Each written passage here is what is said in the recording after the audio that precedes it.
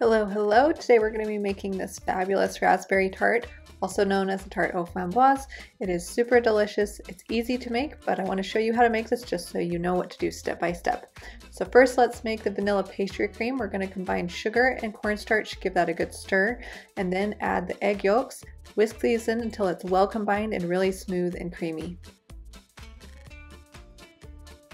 Next, I have a medium-sized pot. I'm adding 2 cups of whole milk here, and then the rest of the sugar. Give that a good whisk just to make sure the sugar does not stick to the bottom of the pot. You're going to cook this on medium heat just until it comes to a simmer.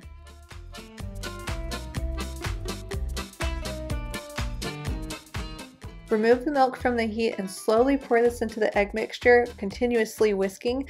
Only add a little at a time at first so that the eggs can come up to temperature, otherwise they might scramble.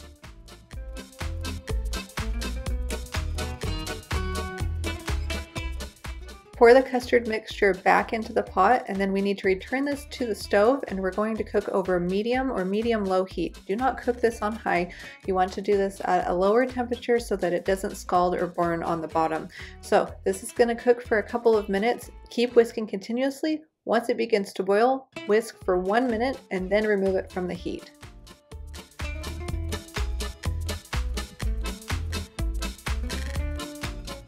This next step is optional, however I highly recommend doing this to make sure that no bits of egg get into your pastry cream. So pour your pastry cream through a fine mesh strainer, press it through, and what this does is if any egg bits scrambled when you were tempering, they will stay in the strainer and not in your pastry cream.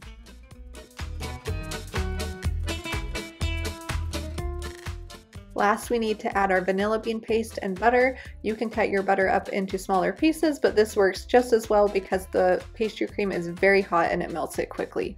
So once this is done, we're going to cover it with plastic wrap and place it in the refrigerator for at least 3 hours.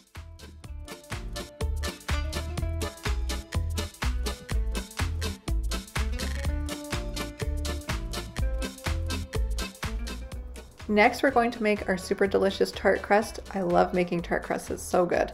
So let's start by adding butter to our stand mixer. Go ahead and turn your mixer on to low and cream the butter just for a few seconds, just to make sure that it's nice and creamy. Then you can stop and add the powdered sugar and mix.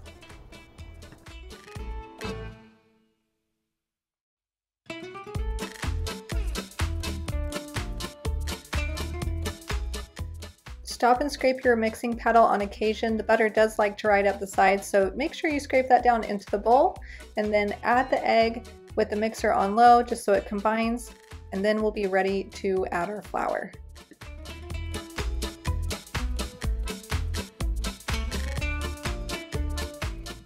Add the flour in 3 additions. By adding it slowly, we give the butter time to absorb the flour so it doesn't turn into a dry, crumbly mess. Once it's done mixing, we're ready to roll. Now it's time to roll out the dough. Lightly flour a clean work surface and place your dough in the center in the shape of a round circle or disc. Lightly flour the top and flour your rolling pin and then begin to roll. You want to roll just in the middle third of the dough and then turn a quarter turn. The first turn is a half turn, but after that it's going to be just a quarter every time. We lift and turn so that it doesn't stick, and also it helps to keep a really round shape. We're going to roll this out to a 12 to 13 inch circle, and then we're ready to place it in the pan. Now it's time to transfer the tart crust to the pan. This is probably the part that everyone dreads just a little bit. It's okay. If it rips just a little bit, you can fix it. I've had this happen many times and it works fine. Tart crust is very forgiving, unlike pie crust. So go ahead and press this into the pan. You can see I have a little tear on the side, but after I press this into the pan and press the seams together, you won't even notice that it was there. Next, use a paring knife, trim off the edges, make sure you have a nice clean edge, and press it along the fluted edge again. Prick the tart crust with a fork. We're going to do this all the way across the bottom about every inch, and then this tart crust needs to go into the freezer for 60 minutes. Next, we're going to make a parchment paper liner for the tart crust. Cut a piece of parchment paper into a square, then fold it in half, and then fold it in half again.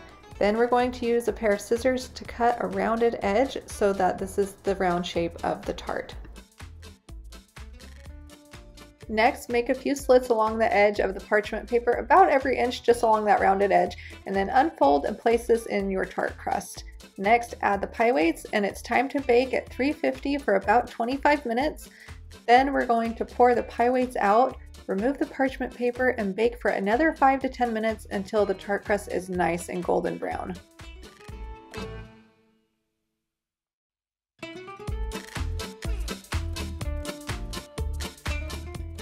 Now we're ready to make our raspberry compote. This part is super easy.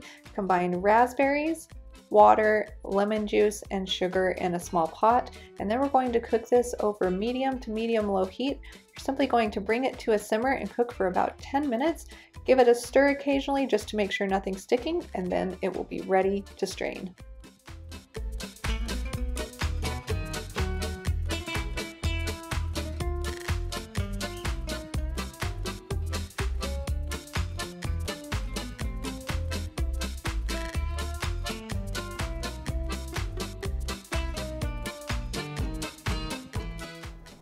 Once you pour the raspberry puree into the strainer, press really well with a spatula until you have a thick paste remaining. You want to get as much juice and puree out of these berries as possible.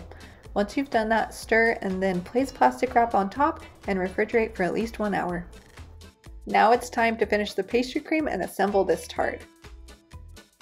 I have 120 milliliters or half a cup of heavy whipping cream here. I'm going to whip this to stiff peaks and then gently fold it into my pastry cream. Now, if your pastry cream is somewhat thick, which it probably will be after being refrigerated, go ahead and give this a good whisk until it's nice and creamy, and then you can fold the whipped cream in.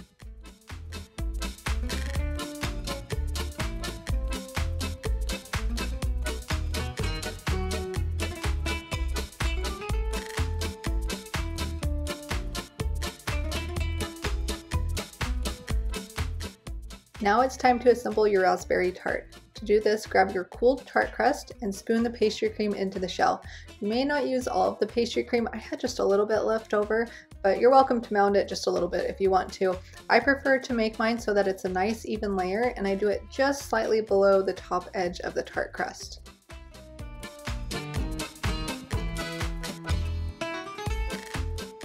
Once the pastry cream is finished, add the raspberries. You're going to want to add them in a nice tight circle going all the way around and fill it into the center.